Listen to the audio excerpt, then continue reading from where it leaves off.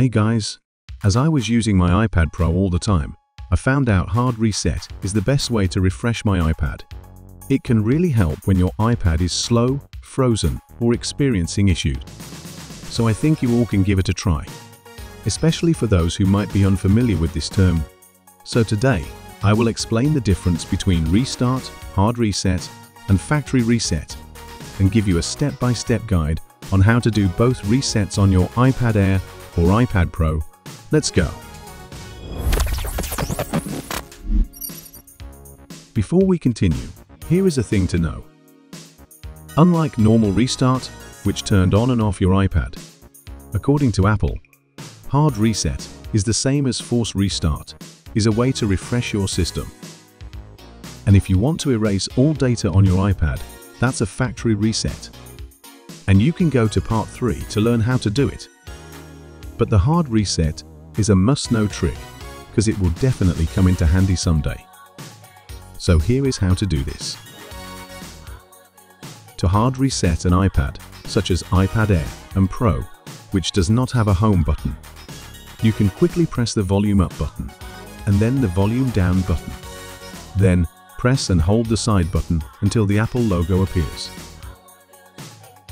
Let's try. It will take a while, and if this is not successful, it's safe to try it again. And you can release the side button when you see the logo. Isn't it so simple? This is how I fix the lag and slowness of my iPad. After the hard reset, if your iPad still has some error, you can download ReiBoot from the link below and try to fix it with its system repair feature. Just follow the on-screen instruction to repair your iPad, will be alright. Then ReiBoot will automatically detect your system error to fix it. Part 3. Factory Reset iPad.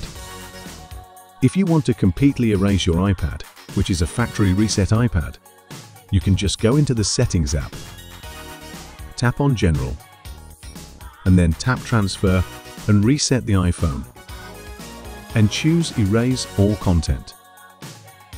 And follow the prompt to go through the process, will be alright. But after this reset, it's still a great chance that your data not completely clean and can be recovered. If your iPad suddenly can't process the reset, like it's stuck or flashing out of settings, or your iPad stores a wealth of crucial data, including access to credit card accounts and sensitive personal information, and you want to make sure that your iPad is completely clean and can be recovered, you can try to use ReiBoot on your PC to do an anti-data recovery process. Part 4. Factory Reset iPad with ReiBoot. Not only can ReiBoot address complex iOS system issues, its anti-data recovery mode feature can perform deep data erasure on your iPad, as it is different from standard reset, and it can ensure that your personal information is irretrievable to anyone else, safeguarding your privacy. Here is how to do this. First, you need to sign out of your account to avoid the activation lock. Then, connect your iPad to the computer and launch the Tenorshare ReiBoot. Click Trust if prompted. Click on the Anti-Data Recovery mode. Click on Start Repair.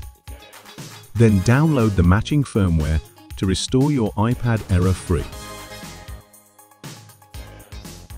Then tap Start Repair. After finished, your iPad will reboot automatically and no single byte of data kept. Remember, if your iPad uses a physical SIM card, remove it before handing over the device. Okay, you can go for your iPad selling event now. If this helps, like and subscribe to get more iOS tutorials from us. Have a great day, and see you next time.